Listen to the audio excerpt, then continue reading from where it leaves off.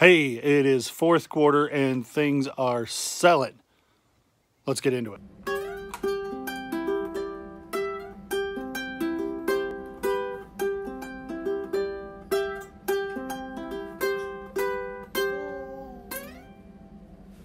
Okay, something I wanted to talk about real quick is the backwards hat issue. I get a lot of crap because I wear backwards hats all the time on YouTube.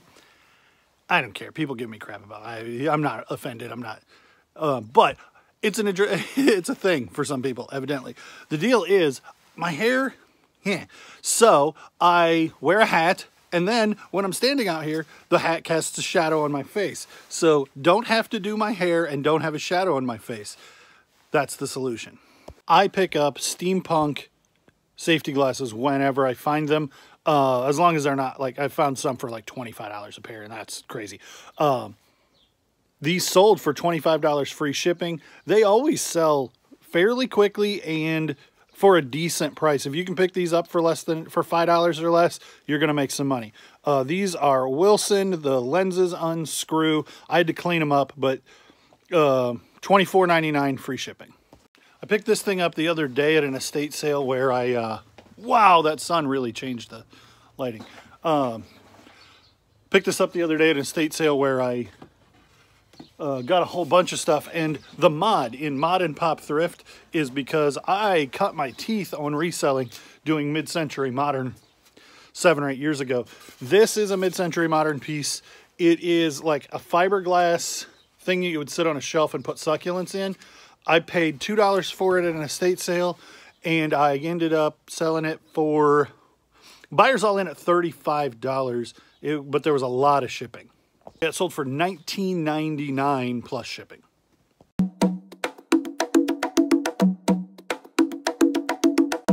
My name's Judah. This is 5 Kid Shop Peoria. We picked up 2 t-shirts for $1 a piece. This one sold for $11 free shipping, and this Harley Davidson one sold for $11.99 plus shipping. Where's it from on the back? Show the back again. Where's it from? It's from Crystal River, Florida. And it's got some manatees on the back of it. Cool. Anything else you want to say to your fans? That's what sold.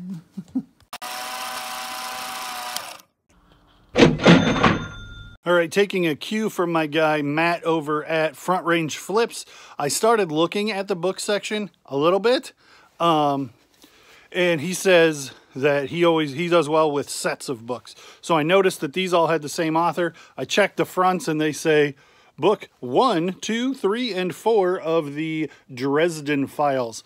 And so I was like, well, if there's 1, 2, 3, and 4, then those are probably worth picking up. They were 50 cents a piece, so I have $2 into them. And they sold for, I want to say $22.99 free shipping. But they go media mail, so they only cost $3 to ship. So I'm like at least $15 profit on these books. So that worked out well. And then I didn't need somebody to tell me that I ought to look. But if I'm not looking at books, I'm not finding a hardcover copy of Fellowship of the Rings from 1980, and that one sold for $7.99 free shipping, but again, it was 50 cents, so that's pretty decent. And this little car, we learned 2 things from this little car. See, it's missing the tires, rubber tires. This guy's missing his head, and it's completely untested. I have no idea whether or not this thing works. I suspect it probably needs something in order to work. It sold for $9 free shipping. Is that worth my time to list? Probably not. Because it'll cost like $3 to ship, maybe $3.25, which only leaves me like $4 profit in it. But where I got it makes all the difference. I bought a lot of toys, and rather than throwing that away, I listed it because A, it doesn't end up in a landfill, B, somebody can do something with it and enjoy it, and I can make a little bit of money. And I was buying the toys anyway, so rather than just scrapping that and saying it isn't worth my time, I took 3 pictures, I listed it, and I made $4 or $5, and it doesn't end up trashed. So I said we learned two things. Thing one, don't just throw away things that come in a lot just because they're broken. Even if that car wasn't worth selling all by itself, you could lot all of the toys together in that and have them be a junk drawer lot, which I have a pile of things that I'm going to list as a junk drawer lot. And it saves that stuff for somebody who can do something with it. And thing two, buying things in bulk lots sometimes will yield profits that you just don't see coming. Insist on making you guys watch me dig through this stupid box. There's JLA.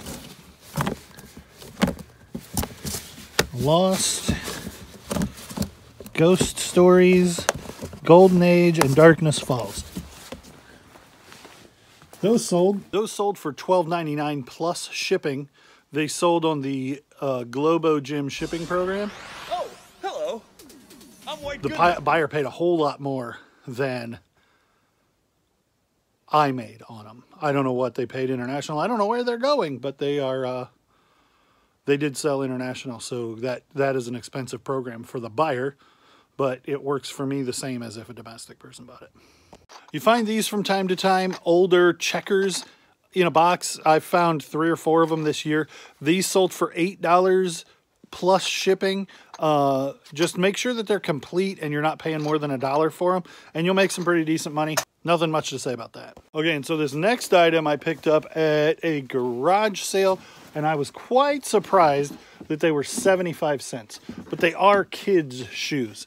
They are Jordan 1 low tops, and they're not in stellar condition, but considering they're children's shoes, my kids don't take very good care of their shoes. So these sold for a best offer. No, I don't. Let's find out. I had them listed for $23.23. Yuck. And I got a best offer for $20 free shipping, and I paid 75 cents for them, and they'll go in a Region Rate A box. They would go in a priority flat rate, but I don't want to see them get damaged. Not that there's much to damage, but anyway, I feel like priority flat rate's not the right way to go with that. So they'll go Region Rate A box easily, and I'll make over $10 on them, even after cost of goods, shipping, and fees. So for 75 cents, that's a pretty good return. You'll notice a lot of my sales today are small, but I'll end up making a couple $100. On January 2nd, I walked into Walmart and they had a bunch of these ugly Christmas sweaters marked down to $1. And I bought 5 or 6 of them. I could have bought a whole bunch, and if I was doing it now, I probably would have bought a whole bunch. But anyway, I have 1 left. I think I bought 6 or 8 of them, and I've sold through them all except for 1 that's left in that box right there.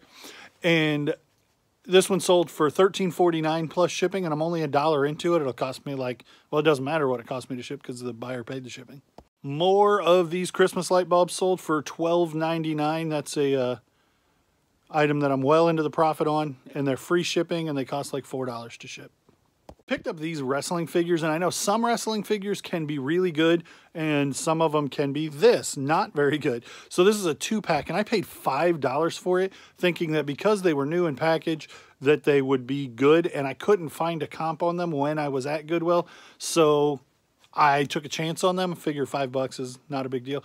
These sold for $12.89 plus shipping, and they sat around forever. So it wasn't really a good investment. I'll make $5 on my $5 in, but you guys saw I made $14 on the last item, and it was, I only paid $1. So that's not the kind of return that I like, to double my money on $5. But I like to take a little bit of risk because just see. I'd rather pay $5 for something and make a little bit of money than leave stuff behind and not learn about it. But now I know not to buy these again. Sold for $9.99 plus shipping. And these, again, there's no advertisements on the back. These are trade paperbacks, so they can go media. I got two vintage shirts here. One sold for $14.99, one sold for $15.99. I don't remember which is which, and it doesn't make a whole lot of difference. This one is Lynyrd Skynyrd. No, sir, man. I don't like that crap. I'm a rocker, dude, through and through. Here's my favorite bands. AC/DC, Skynyrd, Def Leppard. Not really vintage. I think it's like 2004, 2005, 2004. So it's not quite that like 90s vintage, but it is a double-sided old Lynyrd Skynyrd tour t-shirt. So that sold, and then the other one is a weird tourism thing. Let me find it. I'll put this up on the screen. It's White Horse Cafe in Knoxville, Tennessee. And I know where I got it, so I paid $1 for it. The Lynyrd Skynyrd shirt, I paid 75 cents for at a yard sale. And they sold for $15.99 and $14.99 free shipping. This is the second video in a row where I'm saying I sold these bib overalls a couple hours after I sold them. Overalls are hot either for old man farmers or young women wear them too. And so I pick up overalls anytime I find them. Most of the time our Goodwill prices them the same as blue jeans, but any generic overalls in good condition will sell for around $30, $25 to $35. And I mean, they can go higher, obviously.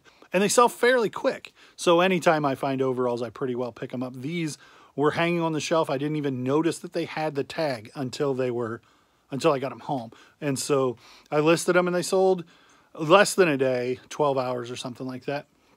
So if you find overalls, pick them up.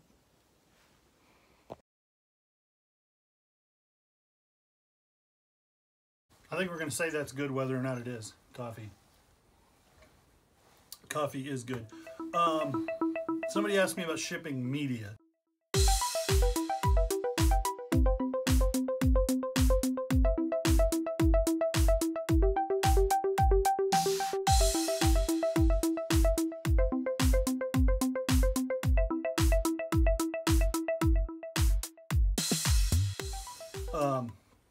And so I wanted to show you that.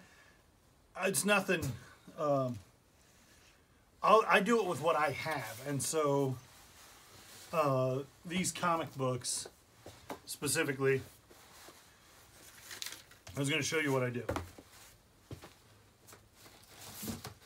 I buy these by the 100. These are 8 by 6 by 4. If you're getting into doing any kind of volume, this is the way to go. Yeah.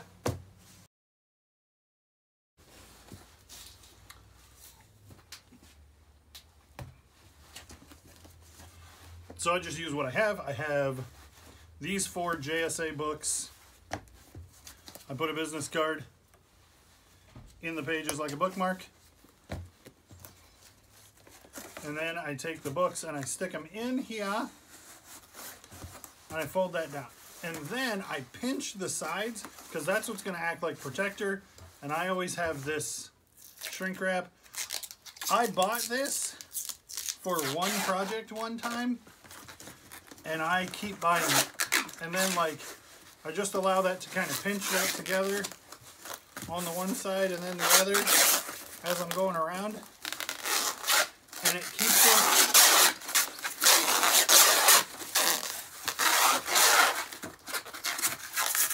keeps them from moving and adds that layer of protection.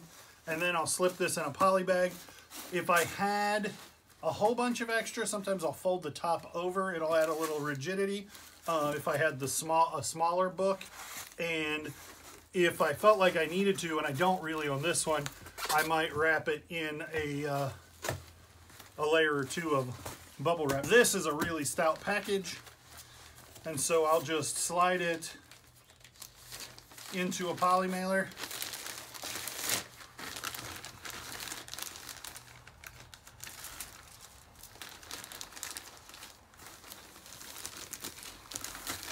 And then sometimes I put a sticker in the package. Sometimes I use these stickers like a label to say, look, you bought it from the coolest shop on the internet. Ta-da! Easy peasy lemon squeezy. This is my pile of, I am the most disorganized person in the world. And so, like, I don't know if you can see that. A milk crate, a crate, and then my shipping stuff. And that's ready to go out stuff.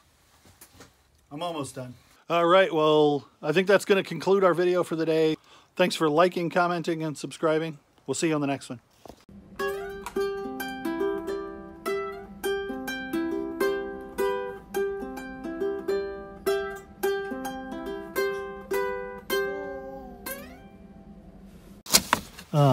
But I'm digging through this. I know that these are all the way on the bottom, so this segment will probably sound like